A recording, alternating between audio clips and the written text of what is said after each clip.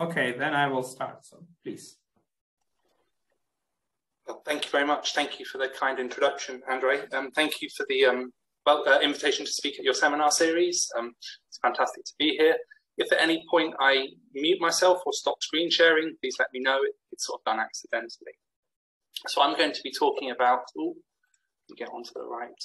I'm going to talk about recent work on the so-called exponential input to state stability property. And this is work currently in peer review, so we're waiting for some views from the academic community. So I welcome your thoughts on this. And as usual, I'll provide some background and context to the area to motivate study, but I'm sure for this audience, a lot of this will be known. And as noted, this is joint work with Hartmut Logemann, who's at the University of Bath. So thank you for the biography, as a lot of it's already just been said. I'm a mathematician by training. I had a PhD from 2012. I have some lecturing experience at the University of Bath, and now I'm in Scotland, at Edinburgh Napier University. So in the UK, control sits somewhere between maths and engineering. So I was in a maths department, and now I'm in an engineering school. So I have a PhD in model order reduction. My early work was in model order reduction, but I work nowadays more in a range of areas, which is a nice aspect to the field, including infinite dimensional systems and control theory, nonlinear stability theory, and positive systems. But this talk is today about sort of nonlinear stability theory. So we're going to consider the so-called exponential input to state stability, so ISS, exponential ISS property for this system of controlled nonlinear differential equations. As usual, X is a state variable, D is some external input, also called a forcing term. And so throughout, D is going to be locally essentially bounded, so at infinity log. And as is known, exponential ISS means I can find some lambda and L positive, so that along trajectories I have this kind of exponential decay in my state and linear growth in exponential decay in time, linear growth in state, and linear growth in the input as well. So there's always this convention terminology: is a system ISS, or is the ISS a property of a trajectory? I'd say really that the zero trajectory is ISS. We're looking at the distance to the zero trajectory, but that's too much to say, so I'm just going to talk about one being exponentially ISS. So I show you the estimate again. So clearly, exponential ISS is a property enjoyed by stable linear control systems. And that qualitatively makes it the best you might expect for in general, because linear systems have exponential decay or exponential ISS. And obviously, it's a stronger property than usual ISS. And of course, your nonlinear control system might be ISS without being exponentially ISS. But it seems to us that the property is not hugely well studied in the literature. I'll get on to some related literature soon. So I have a couple of slides on the ISS property. I'm sure this is very well known by this audience. I suppose this helps motivate our work and is my take on the subject as much as anything. So remember, usual ISS, you have this estimate in terms of a KL function in the state and a K function in your input. And of course, more generally, you can formulate ISS in terms of distance to a zero invariant set. But for simplicity here, that set's just zero. So obviously, as is known, this ISS dates back to the work of Sontag, late 80s. And then a flurry of activity followed and arguably hasn't really stopped, just sort of kept going. So it's sort of no overstatement, I'd say, that ISS has over the past 30 years substantially reshaped how questions of nonlinear stability are posed and answered in the mathematical controls theory community. In particular, the early research looked at characterisations of the ISS property. So it's well known from the 1990s, Sontag and Wang, characterisations of ISS, that ISS is equivalent to the existence of a so-called ISS Lyapunov function. Okay, it can be smooth, a smooth function V, some K infinity functions which bound my function from above and below, so sort of property, properness or radial unboundedness. And I have this sort of Lie derivative or derivative along solutions. I have decay in Z and decay in my state, decay and growth in my input. And again, as is known, the difficult part of this characterization, I'd say, is establishing the existence of an ISS Lyapunov function, because that's a kind of converse Lyapunov theorem result. And these are difficult, as I understand, they're technical, they're tricky. And this was done by Lin, Sontag, and Wang in this 1996 paper. Okay, more characterizations followed. So a year later, Sontag and Wang, this is the new characterizations of ISS paper. And then jumping forwards many years, Kellett and Dower, 2015, and I contain some screen captures from this paper. So they talk about L2 gain, so system 2 is their ODE, L2 gain with transient gain bound beta. Okay, I have an L2 estimate for my state, which could be nonlinear in my initial state, but it's linear L2 in my input. And then their theorem is that this property is sufficient for ISS, and conversely, if your ISS, well, you can find a change of coordinates, a nonlinear change of coordinates, so that your new system has linear L2 gain. So just to outline up front, our results should parallel some of these, but in the special case of exponential ISS. So I'm going to collect some definitions relating to this problem. These are just sort of some regularity assumptions. So for fixed z, for fixed first variable, I want my function to be measurable in its second variable for measurable inputs. I want to be able to talk about trajectories unproblematically. So this is a regularity assumption. I'm going to assume 0 is 0. So 0 is my sort of trajectory I'm interested in comparing to. And I'm going to take local Lipschitz in the first variable uniformly with respect to the second variable. So from standard theory of ODEs and existence of trajectories, this guarantees existence of what we call pre-trajectories. So these are functions which satisfy this almost everywhere, but they might only be defined on bounded intervals. So pre-trajectories which are defined everywhere we call trajectories. And but natural to have trajectories when you're studying stability, you want to know what happens over long times. And so forwards completeness here is the idea that all pre-trajectories are in fact trajectories.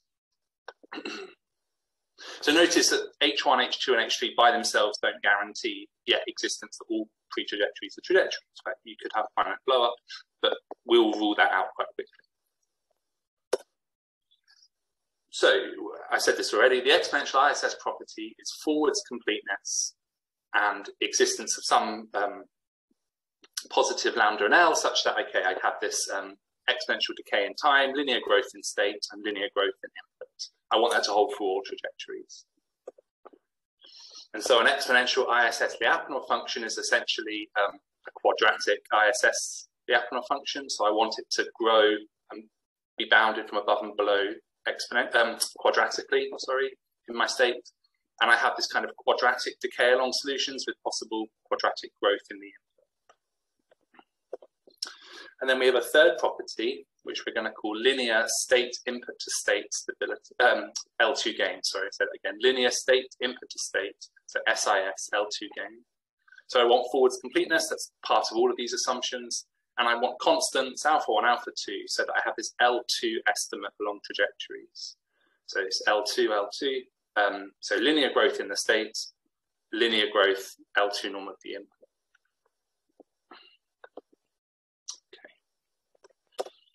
So what we will show under assumptions is that these three properties are equivalent.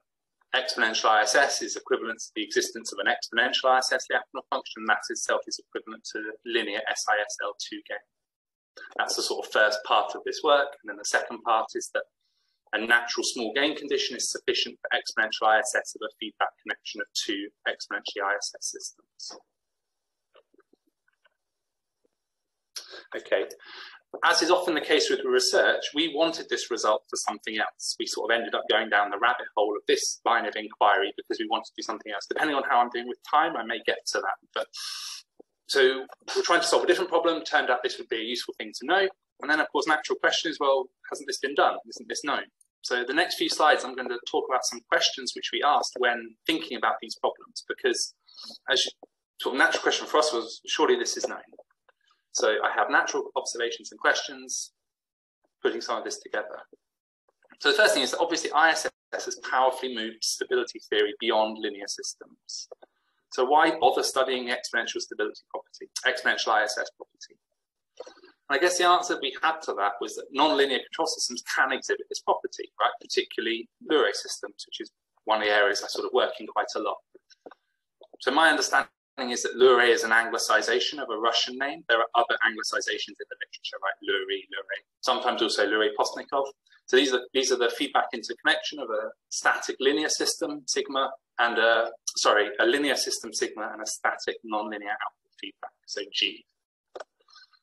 So in closed loop here, you get a system of differential equations, x dot is ax, plus or minus, depending on your sign convention for feedback, b, g, cx. So they have sort of, they're nonlinear, but with nice structure. And as I guess is well known, one strand of absolute stability theory asks, suppose I know that a corresponding linear system is stable. Well, when can I infer that a nonlinear system is stable? When G satisfies some properties. Because linear stability analysis is much easier than nonlinear stability analysis. So absolute stability is a very old discipline. It focused both on sort of state space asymptotic stability, but also L2 or L-infinity stability using input-output methods. There are a whole host of classical absolute stability results. I've written some down here. And it's known that versions of these results guarantee global exponential stability when unforced.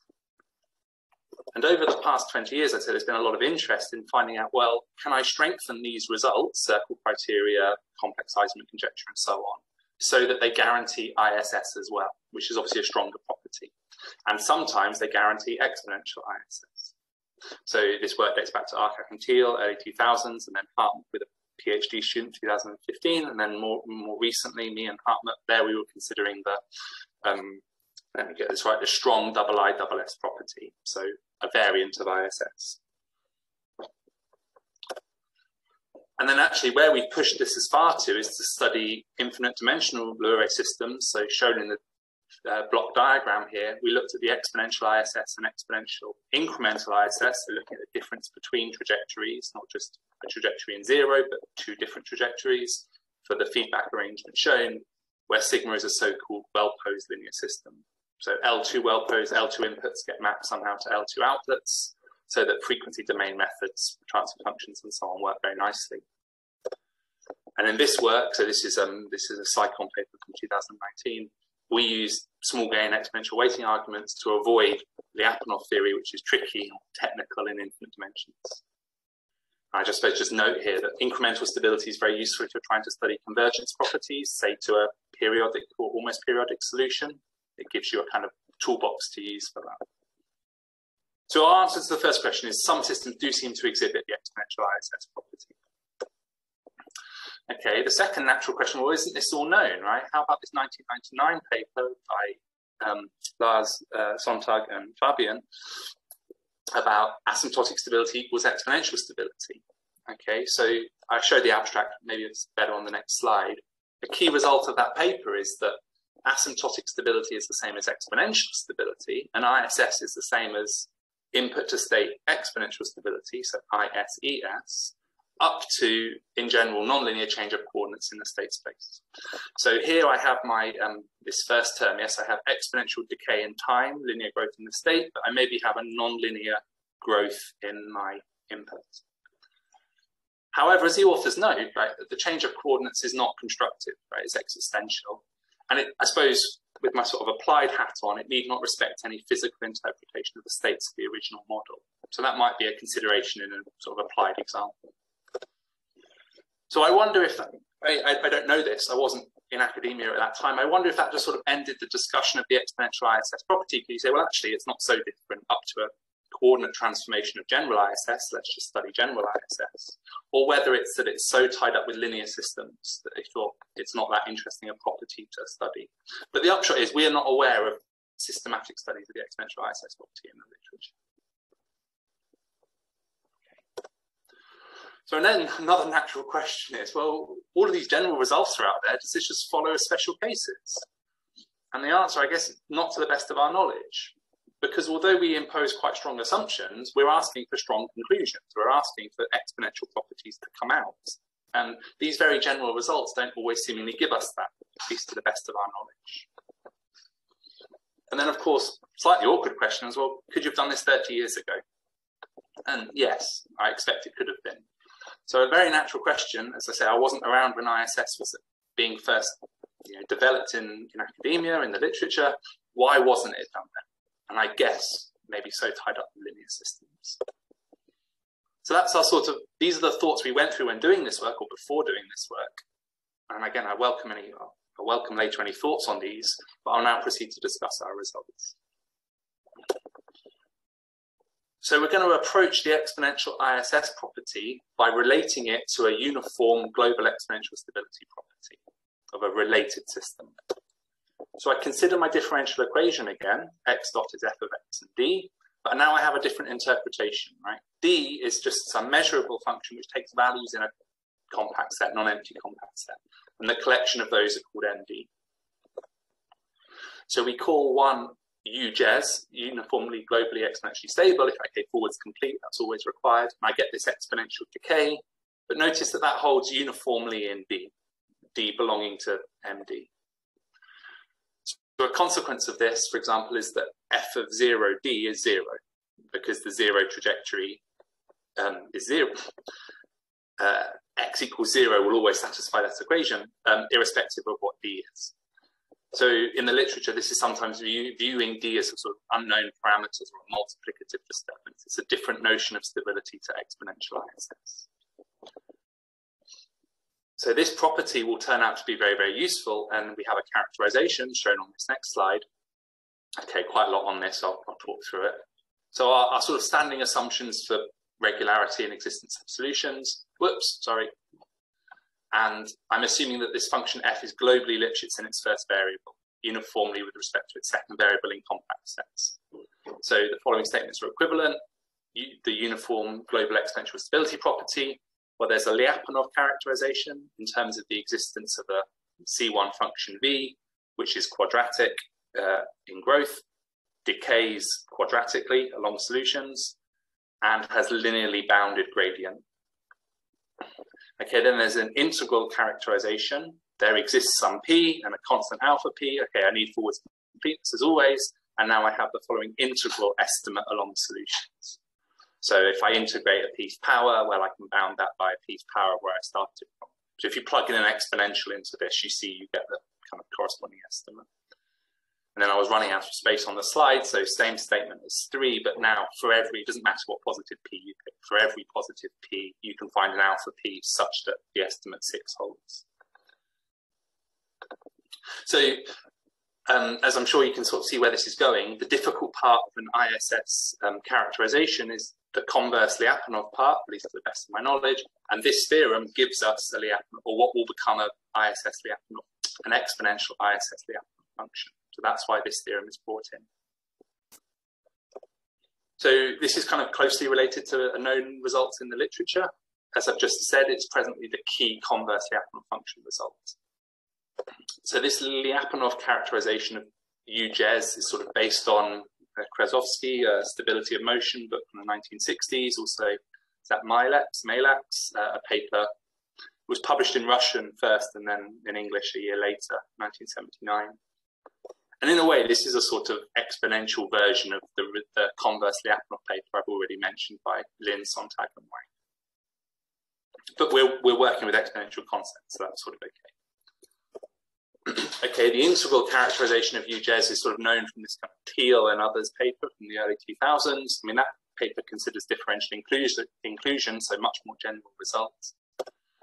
Okay, a specific case of when the integral characterization with P is 2 appears by Magretzky and Rancer, 1990s. And I make a comment that the global Lipschitz assumption in the first variable is made so that we get this linear boundedness of the gradient. Yeah, gradient of V less than or equal to AZ, A times Z in norm, A4 times Z in norm. And that will become important for fulfilling the definition of an exponential ISS Lyapunov function. So I just give an outline of how this result is proven. The following implications are kind of routine. If you have a Lyapunov function, then you generally integrate that along solutions and you get the stability property you're after. And then if you have the stability property and you integrate that, well, you get the integral inequality for any p. And obviously, if it holds for any p, then it holds for some p. So the trickier directions are the remaining two shown.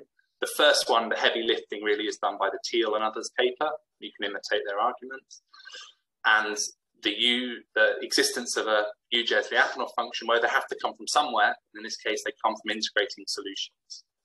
So, okay, you integrate, you start some initial state x0, some input d, integrate that, but that still depends on d, so you supremize, take the sup over d, and then you usually smooth v1 somehow to get your Lyapunov function v. I wanted to comment that this integral characterization is often called Dapko's theorem in the infinite dimensional setting, right? And there's a sort of corresponding version, at least for linear sort of C0 semigroups and so on. Okay, so armed with this result, equipped with this result, I now give you the first main result of this talk. So we're returning to the first interpretation of our forced controlled differential equation. So D is locally essentially bounded. Consider one, assume that my standing assumptions, regularity assumptions hold, and the really strong assumption is that this function is globally Lipschitz as a function of both its variables. Under these assumptions, I get the following statements are equivalent. Exponential ISS is equivalent to the existence of an exponential ISS Lyapunov function, is equivalent to having SIS L2 gain, and then actually as fourth a condition is equivalent to the so-called weakly robustly exponentially stable property, which means that this sort of auxiliary or related system is UJES. Okay, particular choice of phi, it's a constant times the norm of Z, and D here closed unit 4. So UJES had to come in somewhere in order to bring in the converse Lyapunov result earlier. That's why it plays a role. So yeah, so main result of this talk, take nothing else away, then take this exponential ISS equivalent to an exponential ISS Lyapunov function, linear SIS L2 gain. So remember that's an L2 bound, which has linear growth in state and linear growth L2 of input. And this is probably what you would hope for. It's sort of maybe unsurprising in that sense. It's good to know that it's true. So I won't give the proof, I'll just sort of give some of that, indicate the outline of it.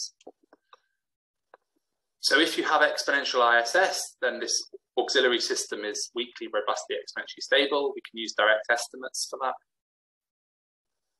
If you know something is UJES, then you would hope that you get a Lyapunov function out, and that's the case, that's B. So this uses this converse direction, the converse Lyapunov function direction of the UJES theorem. Okay, you have to do a bit of work to show that that is actually an exponential ISS Lyapunov function, but it is, it's okay. And then of course, once you have a Lyapunov function, you would expect the stability property, integrate along solutions and so on. So that's C. Okay, so that's equivalence of statements 1, 4, 2, because that completes a little chain. How do you bring statement 3 into play? Well, linear SIS L2 gain tells you something about the L2 norm of your state, right? But that appears in our UJES characterization. So now we use estimates, but we use the integral characterization of the UJES theorem. That tells me that some related system is weakly, robustly, exponentially stable. So that brings 3 into the chain above, but I still need to find something which is sufficient for 3. And if you have an exponential ISS Lyapunov function, well, integrating that slightly differently using L2 norms gives you linear SIS L2 gain. So each one of these steps takes a bit of work, but not too bad overall. So.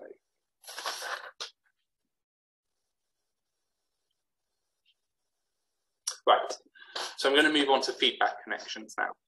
So we're going to consider the feedback connection shown. I've got a nonlinear controlled differential equation, but now I have 2 inputs because I have a feedback variable and an external input. Okay, and then I have some nonlinear outputs. We impose similar regularity assumptions on F so that we can talk about existence of pre-trajectories, and then we would want pre-trajectories to be trajectories, so that's all fine. And again, I'm working around 0, and I could shift coordinates to 0 otherwise. So I show my system again. So the following definition is sort of hopefully clear.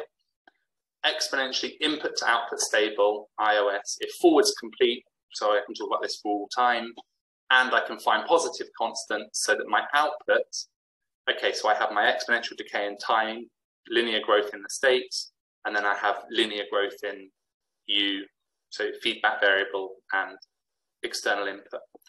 You could lump those 2 together. You could lump them into one term, but these constants MI and NI I want to separate because I only want ultimately to make assumptions on MI.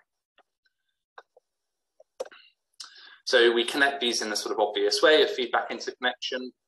I show you the IOS property again. So here's our main result. Consider the feedback interconnection of 7 and 8. Assume that both systems are exponentially IOS and exponentially ISS. If your constants M1, M2 are less than unity and as a product, then the feedback connection is exponentially IOS or exponentially ISS. From external input D1, D2 brought together to overall output Y1, Y2 or overall state X1, X2. So there is a very famous result in this area, taking a screen capture from it by Zhang, Thiel, and Prali back in 1994, where the sort of generalized small gain theorem for these sorts of properties is investigated. So they assume these bound 17. So these are arbitrary K functions or KL functions. Okay, I have this practical part. This is a positive constant, D1 or D2. Okay, you need some coupling between output and state. So they have this thing is the unbounded observer or unbounded observability property. And then they have this small gain condition 18, and they say, well, if that holds, then your feedback system has these nice desired properties, right? It itself is input, output, practically stable. So that's a much, much, much more general result than ours. Very, very powerful result. But as far as we can tell, it's very difficult to actually use that result to conclude exponential IOS if you start with exponential IOS.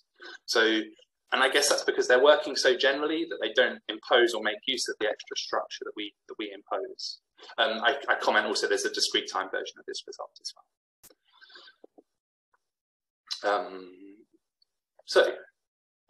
I have some comments on this result. So obviously, if a state feedback is used, then your hypotheses coincide. ISS is the same as IOS. And notice that we don't need to impose a Lipschitz assumption here. We're already assuming that something is exponentially ISS and IOS. And you could have a practical version of these results by adding an additive constant onto the end.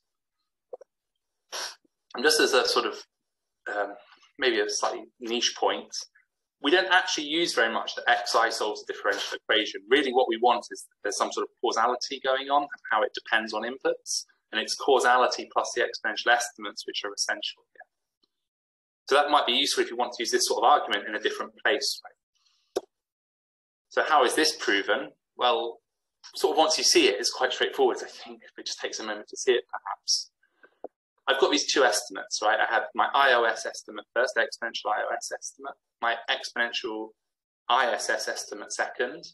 I introduce this matrix S, and hopefully you can see from the sort of block structure that as kappa gets large, the spectral radius of this is really determined by the product of M1 and M2, and that's less than 1 by assumption. So for large enough kappa, this is sort of sure or discrete time stable. So what we're doing from these estimates is going to extract a discrete time linear difference inequality. So I'm going to set pi to be a norm of yi. Okay, tau is fixed over increments of kappa. And then hopefully you can sort of see from the equations that you get some sort of difference inequality involving P1, P2, Q1, and Q2, involving this term S. And then that's a discrete time positive linear difference inequality, so a stable one, so you can say conclude stability for that, and then you can convert a discrete time estimate to a continuous time. Okay. So one of the things we thought about was, can you say anything about the decay rate of the closed loop system? Because you know it's exponentially ISS, exponentially IOS, so can you try and quantify that constant? So we go to our proof. What do we find? Any theta which is positive and bounded by this quantity, so 1 over kappa log of 1 over spectral radius of S, is a decay rate. Notice though that even to compute that, I would need knowledge of all of these constants. So, or maybe already that's not likely. But you could ask, how does this perform? So we consider the case d equals 0 because it's a decay rate, it's independent of the input. So as a comparison, we use the ground truth of being a linear system, right? A linear feedback system, shown here in that equation 9. So this feedback interconnection, or this closed loop system is stable whenever the product M1, M2 is less than 1, and the largest decay rate can show analytically is 1 minus the square root of M1 times M2. So these subsystems in 9 sort of trivially satisfy the hypotheses of our bigger result, and many of the constants are equal to 1, which is nice, makes the sort of analysis a bit easier. And because in fact you're using an input and output is equal to a state, that matrix S I had is actually a bit smaller. It's only 2 by 2 rather than 4 by 4. So S in this case simplifies. Okay, so this is some sort of kind of baby analysis. You can compute its spectral radius, and that gives you how big kappa needs to be. Remember, kappa is a quantity which we just posited existed. And then viewing that upper bound, 1 over kappa log of 1 over rho of S, viewing that as a function of kappa, you can show that that has a maximum on K infinity, kappa star infinity. So we're plotting against square root of M1 times M2, the maximized upper bound, F max, and the known exponential decay rate, theta max, and then the quotient of these things. So my axis labels haven't worked very well in Beamer. So as M1, M2 product square rooted increases, the decay rate of the feedback system is the dotted line. That behaves like 1 minus x, so that's just a straight line. And my upper bound is the black line. And of course, it's maybe quite hard to see how well that's doing. So if you take the quotient of them, you sort of see it does best at small M1, M2, where it's 0.9 at the true bound. And at big M1 and M2, it's 0.1. So, I mean, it performs well at smaller sort of feedback strengths, I guess, and less well at larger, and that gets worse. But you could argue it's the same order of magnitude, so maybe we didn't do too badly. But one thing one could think about is, well, could we tighten up our proof, right? Our proof was just to make it work rather than to try and squeeze out an optimal decay rate. But of course, the challenge I have is that in a nonlinear example, what's your ground truth other than, I guess, simulating it a number of times? So anyway, that was one line of inquiry. Okay. So we have a small gain L2 result. Excuse me, sorry.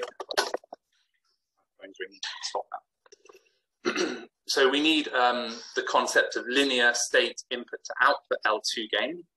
So again, we want forwards complete, and now we want an L2 estimate for our output. This looks a lot like the linear SIS L2 gain we had earlier. So it grows linearly in states, linearly in L2 norm of control input, linearly in L2 norm of disturbance, forcing term. So as I write here, in the case that state feedback is used, this collapses to linear SIS L2 gain. And then we have the following proposition that if both of your subsystems have linear SIS L2 gain, linear SIO L2 gain, and your constants beta1, beta2 are less than 1 as a product, then your feedback interconnection has the same property, linear SIS L2 gain, linear SIO L2 gain. So I repeat the proposition. The proof of this is really kind of straightforward. It's kind of trivial, right? You can estimate Y1 in terms of U2, but U2 is equal to Y1. If I get that right. And so just algebraic manipulation drops out the YI, drops out the estimates for Y. And again, these assumptions of linear SIS gain or SIO gain coincide if YI equals XI. The reason this result's quite useful, though, we think, is that if your FI are additionally globally Lipschitz, then by our earlier theorem, the assumptions that your subsystems have these SIS L2 gains are equivalent to them being exponentially ISS. So you can change your hypotheses, but actually also you can change your conclusions by noting that your overall feedback system is exponentially ISS. So actually, as it seems in some examples for us, verifying the linear, I've missed the word linear there, the linear SIS or SIO L2 gain property seems easier and sharper than verifying the corresponding exponential IOS estimate. Okay. So again, knowing my background, maybe no surprise that I'm keen to try and apply this to Lure systems. So I write one down in equation 10 there. X dot is AX plus B psi to distinguish it from F, which I've already sort of used. Okay, I have some output, maybe with a forcing term, DEV, BEV. And we're going to assume for simplicity that A is the linear part is stable, so Hurwitz, all eigenvalues of negative real parts. And we have a transfer function G. And if A is not stable, then typically what we do is loop shift. So I move it by an output feedback, plus or minus ABK, and that introduces an error, but I can accommodate that into the nonlinear term. So it's not really a loss of generality. Okay. So I recall my Lure system. I can fit this into the framework we've just had. I have a linear system for my F1, my first term. My second system is static. It's just an output feedback, static output feedback. So I introduce a state artifactually to fit the framework, but you don't have to do that. So I have CX1 that's my first output, and then my second output is a nonlinear function of my input. So the idea being is that I want to apply this earlier feedback connection result. So since my first subsystem is linear, I can write out the solution in terms of this variation parameters or variation of constants formula. And then using that A is stable, I can take L2 estimates of this. And everything sort of drops out nicely. I get some constant alpha 1. Importantly, I get my H infinity norm of my transfer function times my control input, and then some constant gamma 1. Don't really care about those two. Okay, G here is this H infinity norm. And then assuming that psi satisfies this sector condition, psi of Z is bounded in norm by beta 2 of times Z, then I get the straightforward estimate for Y2, right? Beta 2. There's no state here, so my constant alpha 1 is just 0, alpha 2 is just 0, beta 2, and then, okay, beta 2 for the second forcing term. So if I display those two equations again, now we can see they sort of fit into the framework, obviously. So whenever this product beta 2 times GH infinity is less than 1, from our earlier proposition, the Lure system has linear SIS. The overall feedback connection has linear SIS or SIO L2 gain. Now, if psi is additionally Lipschitz, but with any Lipschitz constant, and that's not important for the sort of stability result, then actually I can further conclude from the theorem that I have exponential ISS. So I comment here that you could have arbitrary Lipschitz constant. So this sort of line of, this result is known, but this is a different way of arguing about it. And of course, once you've established the earlier theorems of the talk, then actually it's very, very straightforward to implement. Okay. So how am I doing for time? How long should I talk for? Well, you still have 10 minutes. Okay, super. All right. So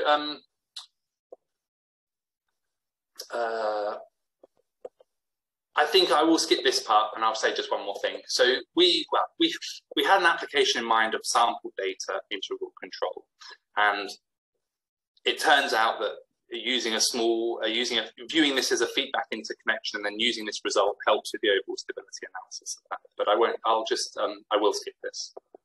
Okay. The final thoughts I will present is on smoothing an exponential ISS Lyapunov function. So recall the earlier characterization of the UJES property. Okay, theorem, the following equivalent. I've only shown statements 1 and 2. That the UJES property is equivalent to the existence of a continuously differentiable function B and positive constants so that 5 holds. So why only C1? Right? Why haven't I written there exists a smooth function B there? That's what I'm going to talk about for the last few minutes. So again, following this paper, Lin, Sontag, and Wang, they construct a function V which is smooth away from their attractor, which is this curly A. For us, that's just 0. They're treating a more general case. So by carefully using kind of convolution, mollifying, partition of unity arguments, which is quite careful. So we could strengthen our conclusions to say that our function V is C1 everywhere and smooth away from 0. We chose not to do that because we thought didn't add that much, but maybe we should have done. And then this proposition 4.2 of the same paper, well, that smooths the function everywhere. However, the problem for us is that they're prepared to smooth the function in a way which would change our estimates. In particular, we couldn't guarantee, I think, that it would no longer behave quadratically. Remember the estimates 5. Okay, I want quadratic growth and quadratic bounds. I want linear quadratic decay along solutions, and I want linear bound for the gradient. So actually, it's not currently sure. We're not sure how you could smooth V to all of Rn and still satisfy phi. Now, there is some very, very general literature on this, right? This is a recent paper which looks at smoothing Lyapunov function, but they seemingly don't address dissipation rates. That's the problem. We would want to smooth the function and retain the quadratic dissipation rates. But at face value, you think it shouldn't be that hard because you're trying to generalize the quadratic Lyapunov function shown, right? They're just the humble V interproducted with PV, where P is some solution of a Lyapunov equation. And that, of course, is smooth. So I don't know if this is really a deep result or whether we're just missing something obvious. So we get a continuously differentiable function. We could smooth it away from 0, but smoothing on all of Rn, we currently don't have to do. Okay, so I sort of summarize what I've talked about. So I've considered the exponential ISS property for the system of nonlinear controlled differential equations. And under the assumption that f is Lipschitz as a function of 2 variables, then exponential ISS is equivalent to the existence of an exponential ISS Lyapunov function and the linear, I missed the word linear again, linear SISL2 gain property. And again, to the best of our knowledge, these results aren't currently available in the literature. We're sorry if we've missed them. And they don't follow as consequences of existing results because those results tend to be much, much, much more general. And we essentially prove this by exploiting the uniform global exponential stability of this related problem. X dot is f of x and then d phi of x for a particular phi, and a characterization of Uges was given or recalled. Okay, and then armed or equipped with this, if you put the feedback interconnection of 2 exponential ISS systems, ISS, IOS, then their feedback interconnection enjoys the same property. And I guess the novelty there is that you can conclude the nature of the stability of the feedback system. It's not just ISS, it's exponentially ISS. And then, of course, one can also do that in terms of these L2 gain properties, linear L2 gain properties, and then make a connection between that and exponential ISS. And so, as I've already said, Lurie systems fall into this framework. And again, thank you very much for the invitation to this seminar. Thank you for listening. Welcome any questions. And I've got some references, which are the things which appeared in the footnotes. If you ever choose to look at those, there they are. Okay, thank you.